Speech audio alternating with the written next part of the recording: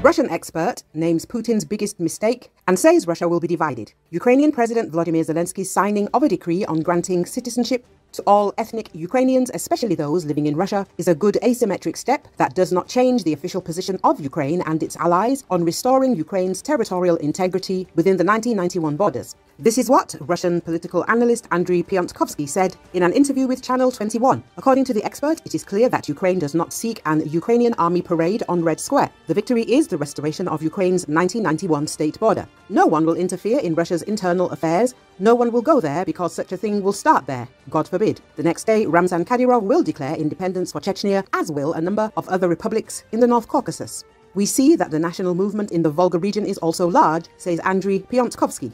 According to Piontkovsky, there will be a third collapse of Russia, which has already been postponed twice. The political scientist recalled that the first time was 1917 to 1918. The second time was in 1991, but Putin decided that it was, as it turned out, the greatest geopolitical catastrophe of the 20th century. He thought, if the Bolsheviks could restore all that, why can't I? Says Andriy Piontkovsky.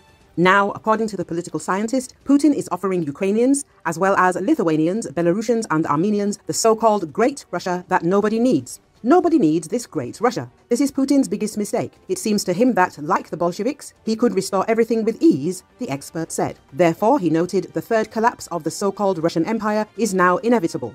I think that many Russian territories will find their salvation in this tumultuous collapse, in joining a prosperous European state, Piontkovsky said.